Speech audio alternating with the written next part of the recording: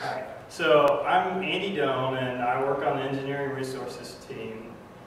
And I want to talk about participating in the Linaro community, and it's a little bit just kind of participating in open source in general.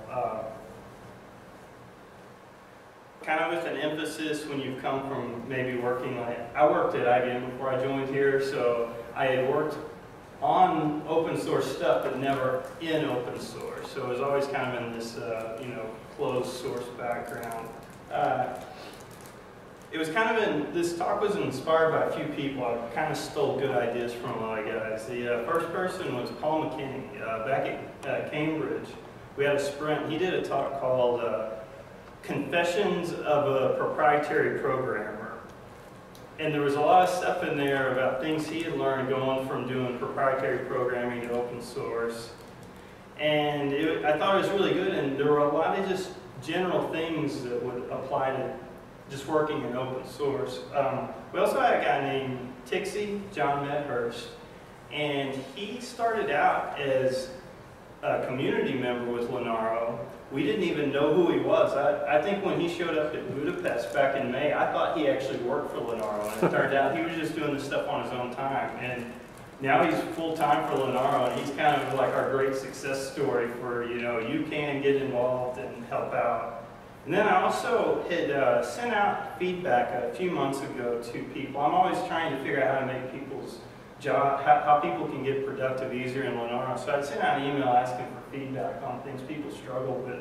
And Zach Pfeffer and James Tunnicliffe and Jesse Barker all kind of had some similar ideas. And the gist of what I was seeing was they were used to doing things in a proprietary company, and then when they came to Linaro, things were a little bit different. So I kind of took all that together and came up with this. And then for my own background, so I felt like I might be good at talking about this because I started Linaro in January. Before that, I'd been at IBM for 11 years, and like I said, I'd been doing embedded development on Linux for the past 6, but it was, all closed doors, and it really was kind of a new world for me. So for the agenda, I wanted to cover a few topics. The first thing is what I call saying hi to 1,000 people, and it's kind of this, when you first start at an open source company, it's kind of hard just to reach out and figure out who to say hi to and how to do it. And I wanted to talk a little bit about the learning curve, and this is kind of specific to Linaro, but I think there's some ideas that you can take away just in general.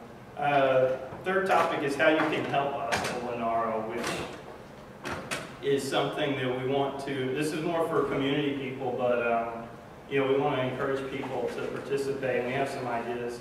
And then the last topic, I want to talk a little bit about submitting work in open source, this was kind of one of the things that Jesse and James and Zach kind of talked about. It was really different than working in an open source company. So the first topic is what I'm calling, just saying hi to people. I think one of the hardest things to do when joining a community like Linaro is just saying that hi. I don't really mean that first time you say hi. That's pretty easy, hey, I just joined the Android team, whatever.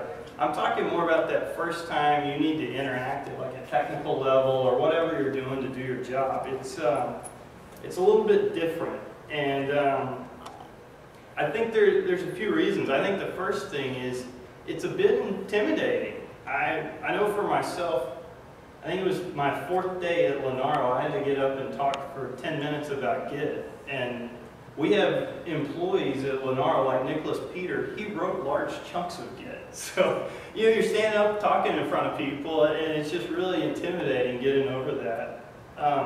And then I think another aspect of it is like how you even do it. You've got email, you've got IRC, you may have a bug, and how do I best open a bug report and get somebody's attention?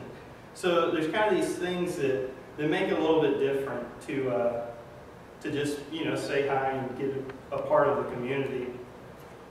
I think a big reason for this for me, and this is really when you're coming from when you've been working at a closed source company is communication is really different in open source.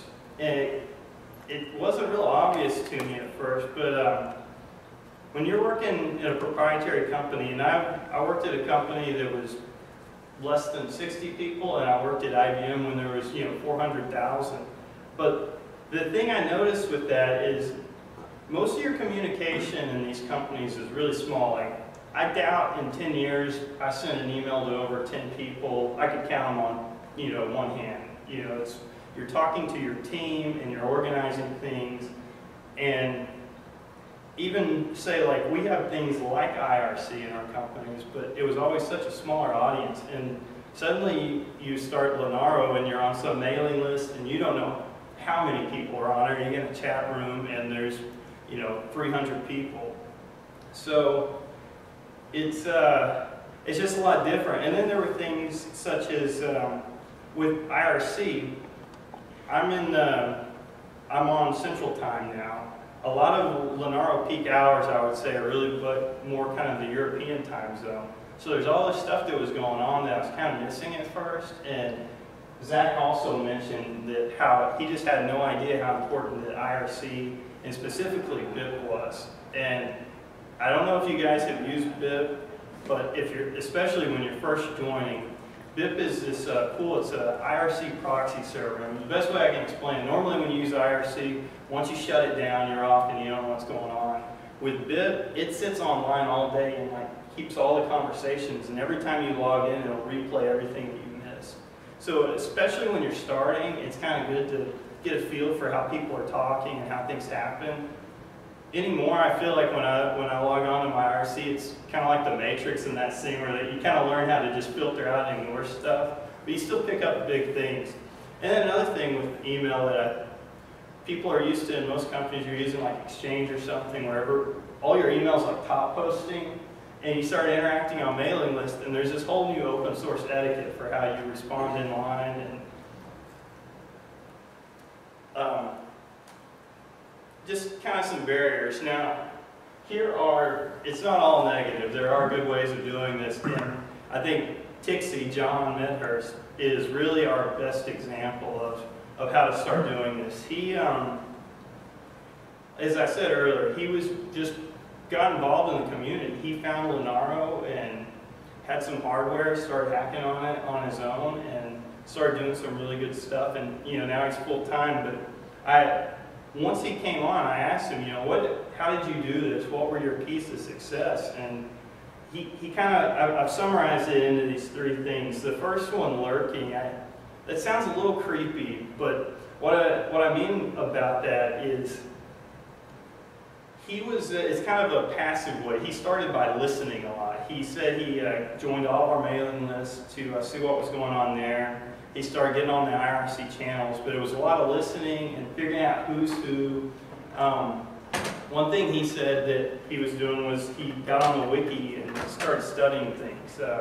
One big page for him was Meet the Team, which I thought was interesting because he's trying to figure out how to do stuff. But what he's saying is with the Meet the Team, you can see who's doing what, who you need to talk to when you need help. And it's all right there. It's broken up by who works on what team. And he also found some different how-to pages on the wiki and kept them bookmarked and kept going back to them. Then he kind of took from there and started listening into some of the weekly IRC meetings. So all of our teams meet every week. It's on IRC. You can see what they're talking about working on. And he was kind of watching that, and then he found his opening. So he saw some work that he felt comfortable, that he knew the subject matter, and he could tell that no one was working on it because he'd been kind of tracking what was going on. So at that point, he actually reached out to a tech lead and introduced himself, and he said, I feel good about this content, maybe I can start hacking on it, and the person, welcomed his contributions. Now, along with saying hi and this communication, kind of shoehorning this in a little bit, but there's this topic of working from home that I think it fits in with this a bit. There's actually a page we have, and I'm going to pull it up. It's on the Canonical Wiki. Hopefully this will or sorry, on the Linaro wiki. Let me see if I can. There's one on the canonical wiki as well. Yeah, it's on the, oh, I can't get it to, let me see if I can make this show up. Well, I can talk about this for now. There's some other stuff I want to show you in the browser in a bit, but I can talk through these. So, one of the big things that this wiki page has is it talks about scheduling when you're working from home. And what it's talking about is trying to keep, you're working from home, so it's really easy to kind of work here and there, but you really need to just have a set of core hours. And it's important for two things. First of all, it's important to you. You can start to separate your life from your job. And when you start working from home, those boundaries can get really blurred after a while. The second thing is it helps set expectations. Like, my manager knows that he can reach me within a reasonable time frame, and you can kind of expect, like, when turnaround on a response to an email is going to come.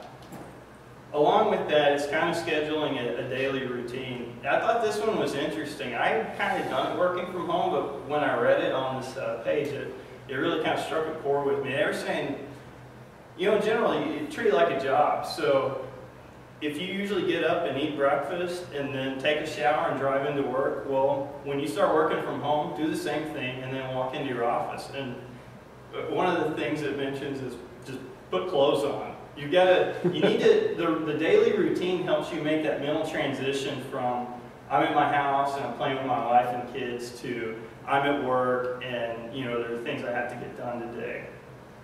And another thing that falls into that is the physical organization. So this is really hard. I just moved into a house a few weeks ago, but before that we were living in a small apartment, and trying to have like a workspace for my laptop and a Panda board and a Beagle board, it gets really messy, and you're tempted to just work from your bed or something, but you need to try to set aside that work area. It makes you more efficient, makes you more ergonomical, so you're not like hunched over, and it also helps again with that kind of mental transition that you need to make every day to start working. The difference is that you don't have to wear a tie. Yeah, yeah. I found out I don't shave very much anymore either. And another thing is this avoiding distractions. That one can be hard. I've kind of started setting aside some hard rules, so I don't mind, for example, starting a load of laundry, but I'm not going to fold the clothes because that's too big of a time thing. Like, if I'm just waiting for the kernel to compile, I can throw in a bunch of whites and not worry. But sometimes my wife gets mad. She's like, "You're going to start it, finish it." But that's what I mean by the distractions. You know, don't try to just. It's like you're at work every day. Managing emails. What I was going to say here, and most people kind of do this anyways, but before I started Linaro, my daily inbox, I might get 20 or 30 emails. Again, it's kind of this communication I was talking about. When the number of people grows and you start getting on these mailing lists, they're so huge. At first, I didn't set up filters or anything like that, and I would just come into work and I look at my mailbox, and it's almost like paralysis. You don't even know how to get started. So, you know, I started setting up filters basically for each one of my mailing lists that I subscribe to go into that. And, you know, that way my inbox is important things. And then another thing I've started kind of doing to help further with that is I use Thunderbird, but any email client kind of does this. You can set up rules based on the content of the email to flag it. So anything that mentions Andy or on another mailing list I'm kind of interested in Overo stuff, I have these things where even when I'm going through like a list of like LKML stuff, if someone sends something to me, it'll show up and kind of visually differentiate, so it's a little easier to filter through. The last thing, the wiki page calls this exercise, and I'm not going to tell everybody to exercise, but leaving the house, if you just start working from home, you'll get in this kind of groove where you'll realize, my gosh, I haven't seen the sun in 2 days, and it just gets you in a bad mood. You start working poorly. So one thing I do every evening when I get done, my wife and I just walk around the block for 20 minutes. And it really does help you keep your sanity. You can do that when you don't have kids. That is very true. Another thing for that is, I know I've seen this in a couple different open source communities where people are putting out, like, there's now in Wolverhampton, there's a group that's meeting up every, like, once a month or something. They're all people who work from home, and so they've found a place that'll let them come with Wi-Fi, you know. So they're all working. Yeah, those are really neat. So having that shared space type thing. Along that, I know that the Canonical Austin, it's not just I don't think it's just Canonical employees, but just it happens to be a Launchpad group you can subscribe to, and every Thursday we meet at this, it's actually a brewery, or not a brewery, it's a bar, but we actually work there that afternoon together, and they have free Wi-Fi, and they don't mind you leeching on it all day, and then it kind of turns it into a nice little happy hour at the end. So yeah, those things work really well. Another topic is the learning. Oh, sorry. The learning curve. Dealing with the learning curve at Linaro. We encompass a lot of things. I think that's one of the hardest aspects. I think for the first maybe 9 months, we didn't know exactly what we did. Our head of HR, Mike Levine, was just kind of starting to put together like kind of a mission statement, because we encompass a lot and it gets confusing. We've had meetings this week there was a session entitled Stopping the Wiki Madness, and there was another one on, we've got 40 Linaro subdomains. How do we make sense of all this? So that part's a little tricky, but I do have a good place to start when you're looking at Linaro. And let me see if I can actually get this presentation to.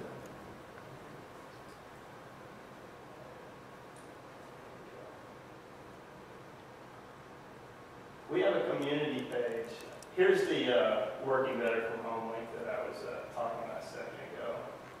We also have a community page, and this really helps when, if you want to find out about what our community is doing and how you can start to fit in with it, take a look at that community page, and it will help you drill down into whatever aspect of Linaro you might be interested in. So, oh, my display's got messed up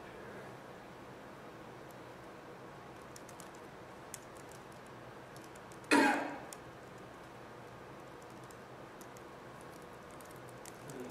Bring this back up.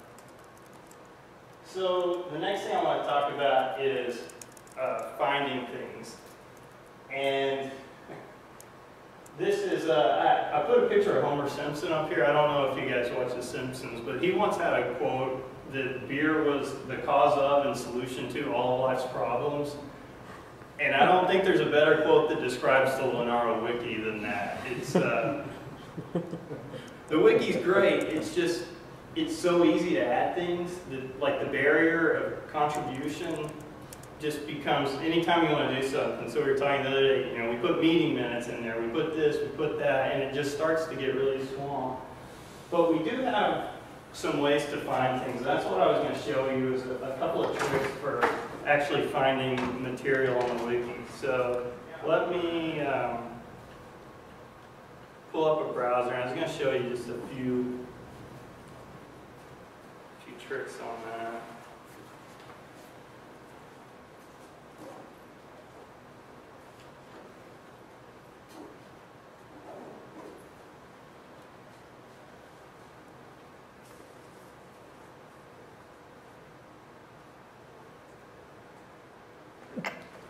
So, let me bring up the wiki.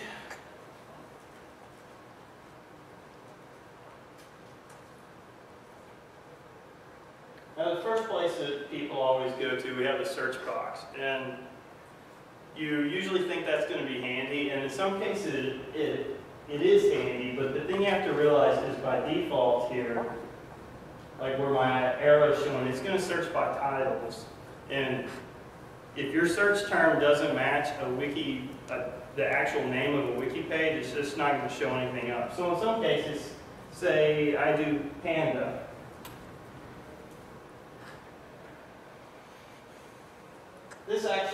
gives you, that first link is what you want when you're working with Panda. But there's some things, say, blueprint naming conventions, that returns nothing. And it's almost confusing when it returns nothing. But in that case, a lot of times, you can just say search by text, and that's actually the most relevant link you're going to want. Sometimes you don't really know quite the right thing, and you need the power of Google to help you. And in that case,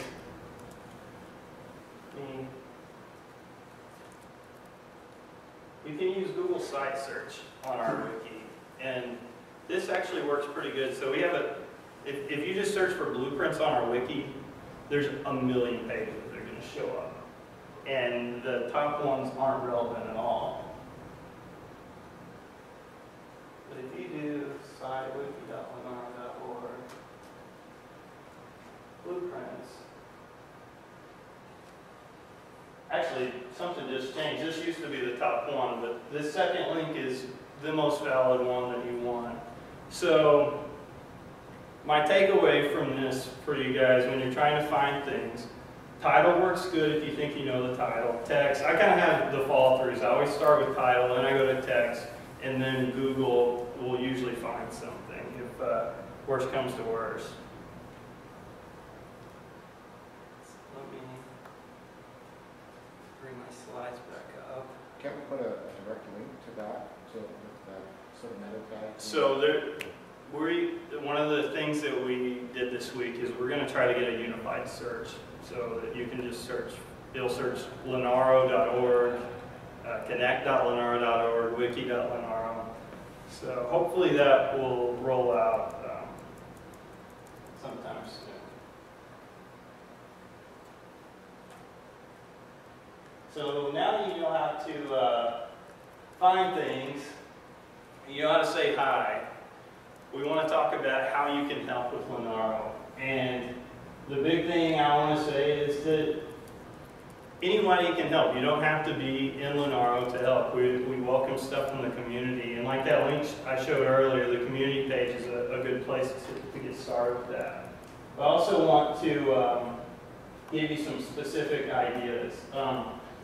The first thing that we really welcome is we have a lot of different hardware, and it's hard for us to test it each week. And automated testing only goes so far. Some of that's hard to say, hey, this screen looks weird, you know, or sound doesn't work. But every month, if you're on the Linaro-dev mailing list, we'll send out a call for testing. And in that, there will actually be like a link to all the different downloads. It'll have instructions for how to install them. And it also includes a field to fill out like kind of a QA report, what worked and what didn't work. And that helps us a lot. You know, you may test something. For instance, I have an Overo board, and it's kind of just a community-supported platform. So a lot of times that doesn't get noticed, and I'll find little bugs, and that's kind of one of the ways that I've actually been able to help a lot with Linaro. I'm going to skip down to the file bug because this kind of fits in with doing this testing. Not only does testing help, but if you file a bug, that's fantastic. I mean, that helps us. If you find a real problem, describe it well. And filing a bug, why I really want to include this, it's a really great way to help get involved in our community, because if you try to help and fix the bug and potentially submit a patch, it's a super way to get involved and see how things work in our community. So, if some of these, like, you know, I say testing an image, that if you really want to code, you know, testing an image isn't that fun, or my suggestion here on helping the wiki, some of those aren't real coding ways, but if you want to kind of scratch an itch as a programmer, find a bug and then post a patch. Help improve the wiki. That's my personal cry for help from you guys. There's a lot of ways. If you're looking at a page and you see a broken link, anybody can edit the wiki. So, you know, fix a broken link, or if you see a page that's bad, no longer accurate, if you don't feel comfortable with it, just there's links to the people that maintain the wiki, which is myself. Let me know, and we'll keep the wiki in better health. I kind of feel like right now we're going through a phase, kind of like ARM consolidation when Linus sent out that note a few months ago, and everybody kind of rushed to help decrease the number of lines in the ARM kernel. We need to do that in the Linaro wiki, and that you'd be surprised the benefit of doing that. Making it easier, you can impact a lot of people because we're a growing community. And the last thing is answering questions on ask.linaro.org. People post stuff, and we actually see a pretty healthy amount of traffic where a lot of times people are a little unsure how they want to participate in our community, and that's kind of a real low barrier to entry to ask a question. And Michael in the back there, he spends a lot of time trying to answer those questions, and if people start helping out, and it builds up karma over time, so people kind of see how many things you did, so it's kind of a little badge of honor that you can get. If you want to do that, is a thing that I'll recommend. There are email settings once you create your account on ask.linaro.org, and you can set it up to when someone asks a question, it'll email it to you. That way you don't have to sit there and troll the page every day. You can just pay attention to what matters. And another way, I guess that it's kind of weird, but if you're wanting to try to figure out how you can help, ask on ask.linaro.org. And Michael's our community manager also, so he will have suggestions for how you can help us.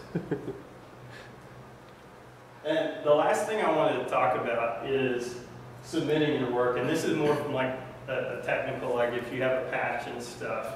I think this is the most different aspect of working in open source than working in a private company. This is more kind of a joke. I don't think that LKML is really that terrifying, but the thing I want to talk about were some coding tips. The first thing is readability. And when I'm talking about the important thing about readability to me is when I was working at my last company, people tend to work on specific modules, and you don't have a lot of people looking at your code. I worked on this one area of like user authentication, and that was just my thing. No one ever really looked at it. I would send code reviews and have it looked at before I checked it in, but there wasn't time spent reading my code. And when you look at somewhere like the Linux kernel, the ratio of people reading code to writing code is just huge. It's completely flip-flop from what you're doing in a closed company. So the consistency of little things like spaces between brackets, where it didn't matter in my old job, that matters now because the code's always being read and it's rarely being written, well, relatively rarely being written to. And that part of readability then falls into something that James Tunnicliffe had pointed out to me about thinking about small targeted chunks. So this is another thing, even when in my other job when I could submit code and people would have it reviewed, a lot of times I would do fairly big chunks of changes. I would do one feature in a single commit. Actually, I tried to avoid it because it drove me nuts reviewing other people's code. But that tends to be more the mentality. You can just drop these big fixes. And you just can't do that in an open source community. They want to see how you got to that destination. And I found that it's the same way. I'm talking about the Linux kernel specifically, but we had a discussion on Bazaar usage the other day, and they do something very similar like in how the code review process works in Bazaar. So you've got to break these chunks, you've got to break your work up in these small chunks so they can see how you arrived at that destination. A key part of those chunks that it almost makes it harder sometimes. Well, I don't think it makes it harder coding. I think if you do it this way, it makes you a better programmer, but it's the term they call within Git, it's bisectability. So things break, and like if you look at the kernel, say 1,000 different commits go in. When something just suddenly breaks, it's really hard just to look at all those commits and figure out what happened. So what they tend to do is this thing called bisect, where you take a known good point and a known bad point, and you just start doing a binary search to see where things broke. If you don't make your chunks to where they all build in the kernel or whatever piece of software can run at each point in that, then you lose that bisectability and you make everybody's job much, much more difficult. So that kind of, I guess when you're coming into something and you first like submit these patches and people kind of get mad at you and it's a bit frustrating at first because you're like, man, I've got this working, just take it. There is a reason to it, and in the long run, these things, it'll make you a better programmer and it'll make the world happier. And this falls into be ready for revisions. So when you're doing these big chunks of work, we have guys right now in Linaro who are famous hackers, and they're on like, you know, I don't even know what struct clock is on in versions of commits right now. I mean, there's probably been 30 revisions sent out at this point. And getting people to a consensus on some things is really hard, especially the big changes. But when you're doing these big changes, this is something I've noticed it's really important just over time reading these mailing lists is the RFC patch. This is the request for comments. So before you get too far down the road of a big change, if you're wanting to work in an open community, you need to kind of send out your idea in just a rough patch. You don't need to have everything figured out, but you need to send this out for two reasons. The first one is people may not like your idea and then you're just going to waste your time. So you need it, well actually there's probably three reasons. The second reason is people get kind of mad when you just send out a bunch of patches even if it was a good idea. And the third reason, which is also important, someone else may already be kind of working on a similar thing, and you two will need to work together to come up with a solution. And to help tackle those first three bullet points, I want to talk just a little bit about tools to help you with this. If you're setting up your development environment, this is Git specific, but Bazaar has kind of tools in a similar way. You need to think about these before you start doing the code. If you do it after, then it gets painful. What winds up happening is you don't have your dev environment set up. Well, I saw this happen all the time at my last company, and I would send back like review comments to someone, and they might even agree with the comments, but their dev environment was so kind of one shot and I'm done that they couldn't go back and really make good change, like the quality changes to their updates. So people were just resistant to it. And the tool that really helps with Git is stgit. If you're new to Git, it's the most amazing thing ever. It will change your life. It's like Quilt, if you guys have used that. But the concept of stgit and Quilt is when you start working on, say, a line of development, you create a branch that you're going to be doing your features off of. At each commit that you make on it is kept as a queue.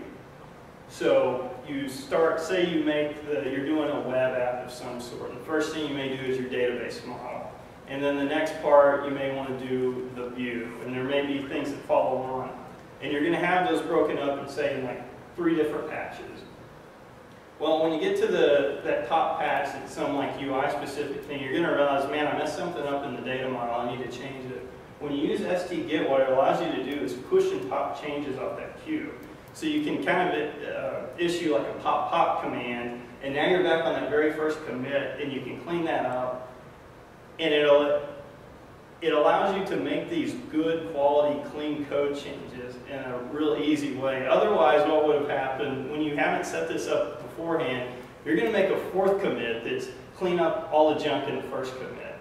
And especially projects that use Git, they don't like that at all. Bazaar guys are a little more online with that kind of dev style, but even when you're setting up your first commit for Bazaar, you may as well get that one clean. And then the revisions that follow, they may come on top of that, whereas in Git, like a kernel project, when they come back with comments, you have to fix the individual patches. So that's a great way out. Now, as an example, just to kind of finish on that, what I would do if I was, say, working on a kernel patch, I would create a branch for the revision 1 of that patch, and you might say it's 3 commits. And as I work on it, I'd be using stgit to clean everything up, get it nice and ready. Then you're going to send it to LKML, and they're going to come back and say, no, this is terrible, make some changes. At that point, you can create a new branch that's version 2 of these patches, and you can start cherry picking those over one by one, but then you can still use st-git again to clean those up. So it's just nice to think about this ahead of time and actually get competent with it before you even start doing a lot of coding changes, because it will make you easier to deal with and more accepting of people's feedback, because it's easy to incorporate their feedback. And that's really all the content I had. I kind of wanted to just finish. I'm not sure how much time we have left. We got like 15 minutes. I didn't know if you guys had questions, or if y'all wanted to. One thing I was kind of wanting to get out of you guys besides the questions is if you've been kind of working with Linaro, like what kind of barriers to getting started with us you've been finding. Seems that Linaro is fairly new, so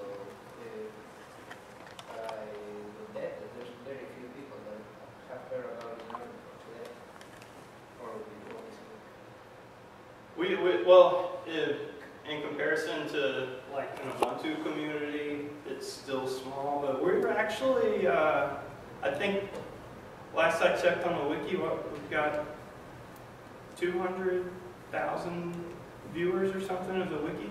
Is that right, Joey? Yeah, a little over, the wiki itself, a little over 200,000 page views. So, we're hitting a point where we've got a lot of word's getting out of what we've done and how it's beneficial, and we're starting to get a lot of people that. I think the bigger difference between us and Ubuntu is we're a little more niche. We're embedded stuff on ARM versus just anyone that owns a computer. So we have a bit different target audience right now. But I just have a question based off that. Do you think your target audience is ever going to grow, with this idea of phones and everything like that, so that it will possibly? I absolutely think so. I mean, because I come from a community, I'm more community, I do a bunch of accessibility, and I came to this because I was thinking there's got to be something that I can do that'll also contribute to Linaro, but I don't, I'm not much of a developer, Yeah, well, okay, so that's kind of two questions. As far as helping accessibility-wise, I just had a conversation with our HR guy earlier, and I was saying, we should start thinking about accessibility issues. I know, like our web pages, I don't think they're good for people with screen readers, for example. So, Come talk to me. Yeah, I'd love to get your information Yeah. and talk to you afterwards, because that would be a fantastic way to help out with this. Now, as far as our community growing, I'll give you my sell on this. I think ARM is really cool, and I hope to see it kind of grow really huge, and we're going to start seeing ARM in the server market. I think there's so much potential for it. I can't wait to get my hands on a laptop that runs ARM, and I'll plug it in once a day instead of every other hour. I was scared to leave this unplugged just for this talk alone, so I think ARM is, I really hope it's going to grow, and I think Linaro is going to be our goal is it's going to be the central place that all the cool stuff on Linux happens there. Yeah, you can see a lot of that. Sorry, I'm sitting on the ground. I apologize. Sorry, Andy. I'm screen presentation up. The interesting thing about Linaro is that we've had a lot of traffic. So when you look at where we were, even at the beginning of this year, we were just on pure page hits alone on the web presence. We were in January, we were running about 50,000 page hits a month. By May or June, that was up to 80. We're almost up to 200 a month now, and that's just the full website hits, not counting the developer ones, which we might have a bug there in the page hits macro. Yeah. But it's interesting, we have a lot more people that are trying to engage with us. Our Android development lead was telling us just the other day that when Google's Android repository went offline for a day or so. No. Is it a little bit more? Is it a month? Is that long? It was a long time. Yeah. Yeah, it's a kernel.org outage, so. Oh yeah. So all right. So that Zach was able to tell people, hey, listen, you can come to us and you can get not only our mirror of of the Android code, but also all of the cool enhancements. And so he mentioned to me that Cyanogen and another site are now using Linaro as their pull source. So that's one weird thing that it's really interesting with Linaro. So one of our biggest missions is everything we do is upstream. So even people that don't use Linaro, they're all using it. Like we have a bunch of guys that are making key areas of change to the Linux kernel. We're doing amazing work with the GCC toolchain, and people are taking that in. So even when you don't see like the Linaro label on it, you're probably going to benefit from outputs of Linaro. I don't mean to just turn this into an advertising campaign here, but Well, let me just question, how would you compare an ARM machine with Arduino? so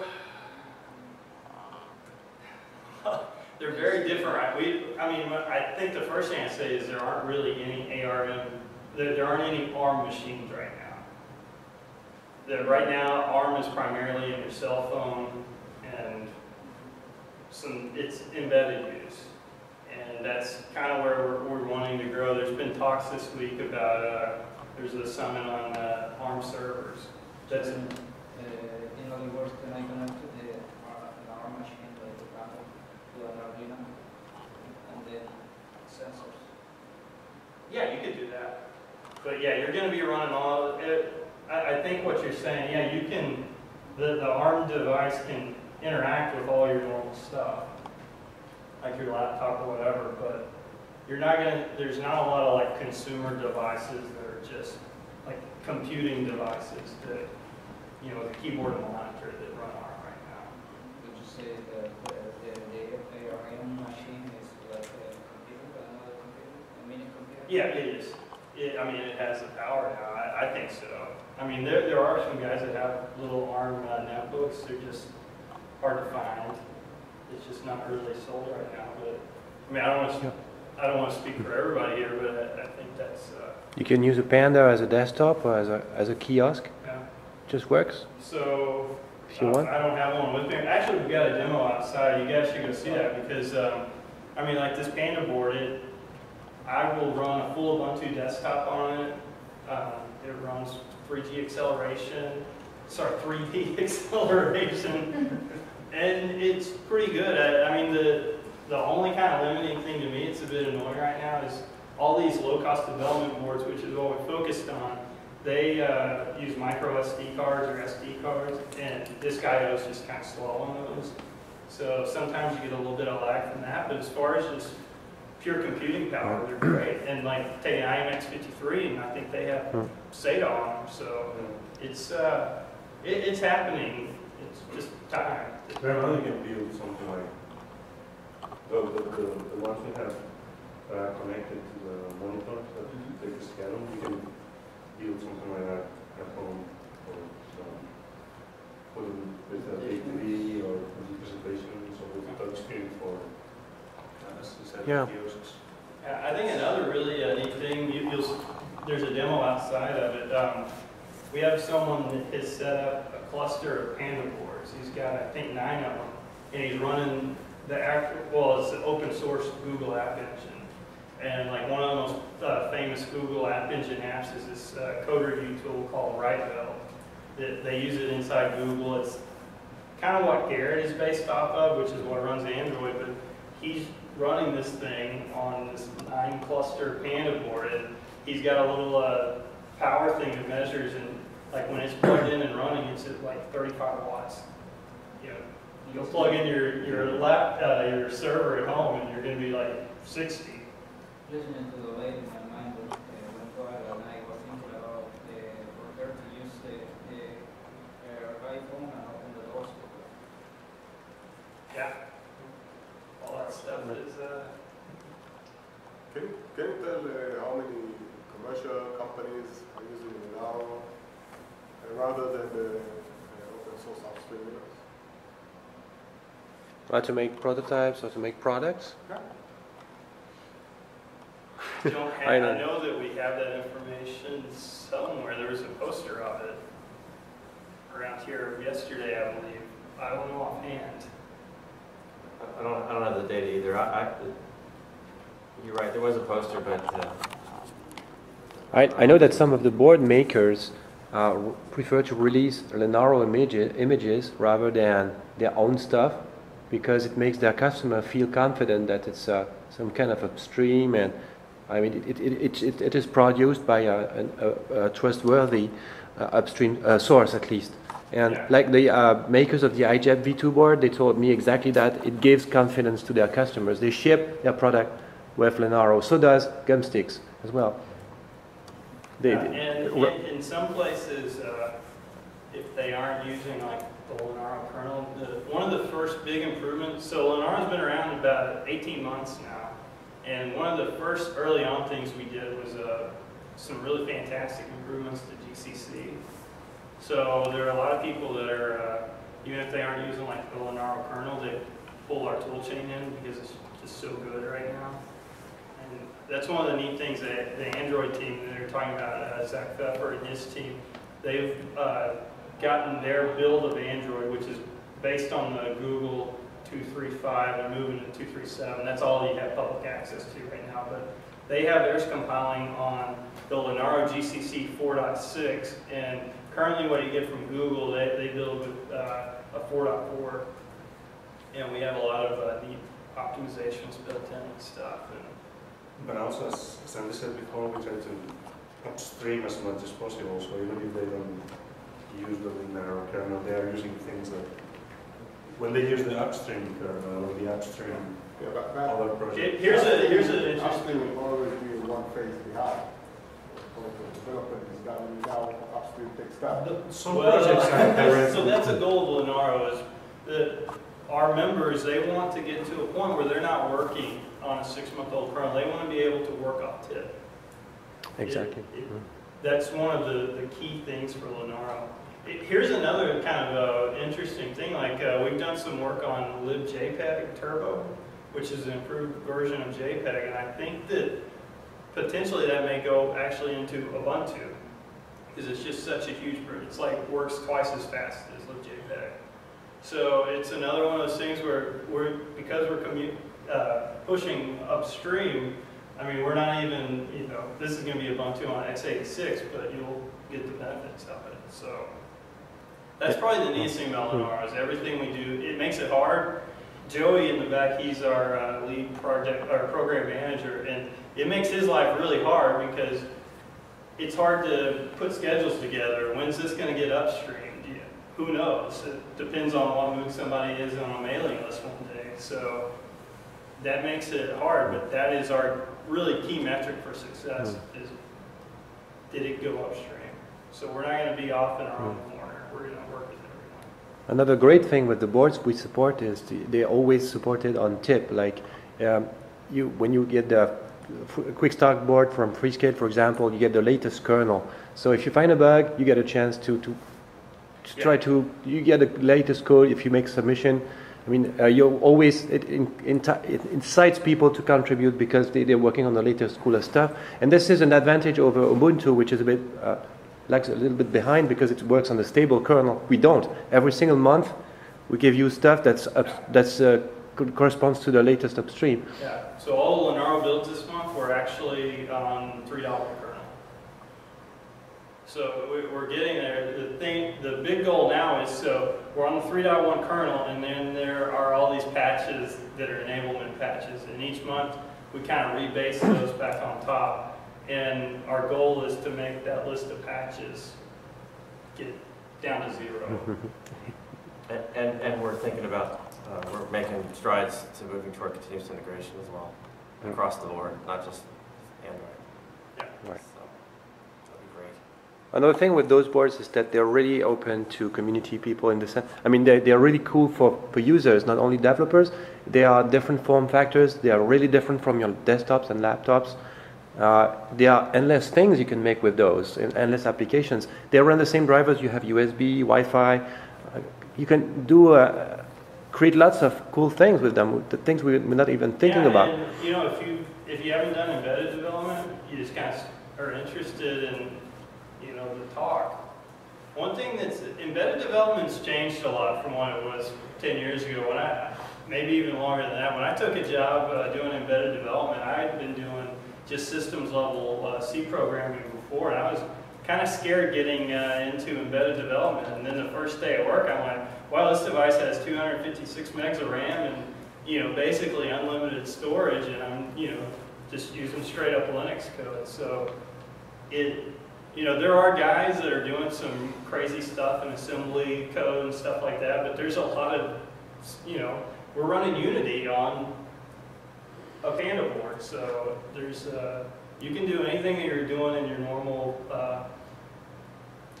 x86 life on ARM. Plus things you can't do, like running on battery for extended amount of time. Yeah. Yeah. So, any other questions or comments? All right. Well, thanks a lot for coming on this Friday afternoon. Everybody is ready to go pack their bags and go home. So, appreciate your time.